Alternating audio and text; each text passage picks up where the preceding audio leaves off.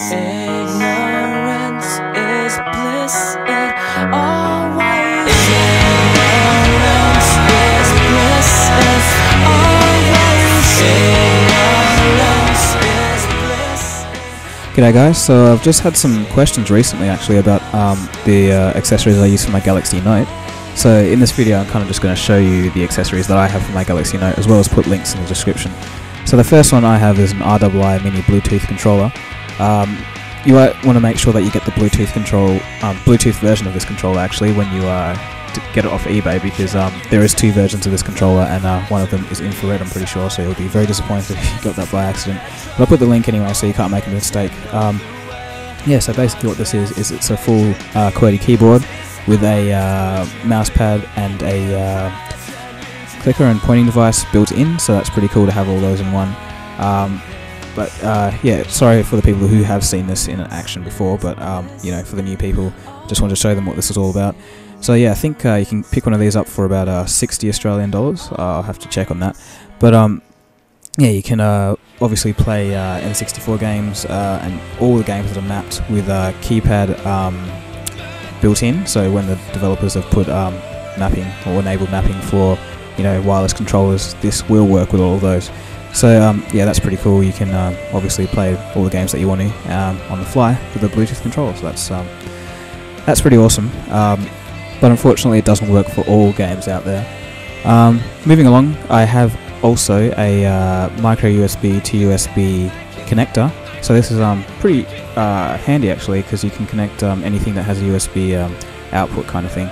So I have a USB stick here. I think it's 16 gigs or 32, not really sure. But anyway, regardless, you can just plug it into the phone actually, just like that, and you know, it just reads off the data that you have on your USB stick. So you know, if you're into reading documents on your phone, you can do that.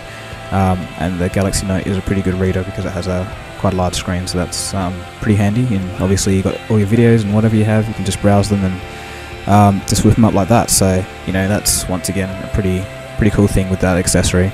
And adding to that, I also have a miniature mouse. I'm not sure where I got this. I think my dad just had it lying around, so I kind of just used it, and I was just testing to see if it would actually work. And to my surprise, without any rooting, any you know, custom or like hacking or anything, you know, it just recognizes it straight like that. So that's pretty cool to have a mouse that and having a screen like you know, kind of like a desktop feel, so kind of transforming the Galaxy Note into more and more of a computing device rather than just a tablet or a phone. So you know, I've got an app called Overskreen here, and it's just got an update to actually get new tabs going. So well, as a side point, I recommend downloading this Overskreen browser application actually, because it's yeah, really good. Moving on, I have a smartphone stand which I got off eBay. Now this is the clincher really, because I was always a bit disappointed how the Galaxy Note didn't have a kickstand, and I've kind of missed out twice because my old HTC HD2 didn't have a kickstand either, and then the Evo got one, so I was a bit jealous. But anyway, so I got one of these stands, and you know, it's actually pretty brilliant for just like sitting back and watching some movies, or you know, just browsing the web using the mouse and keyboard or whatever.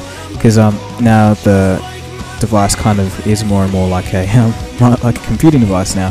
So you know, just looking at it here, it's pretty cool. Like you know, I've got the dual screens open, you know, so you can copy and paste different things into whatever. And you know, once again, it's on the stand, so like you can view all your stuff pretty easily now, and it's got quite a good viewing angle. And if you wanted, I guess you could output this to HDMI out onto a monitor, which I might actually do later in another video.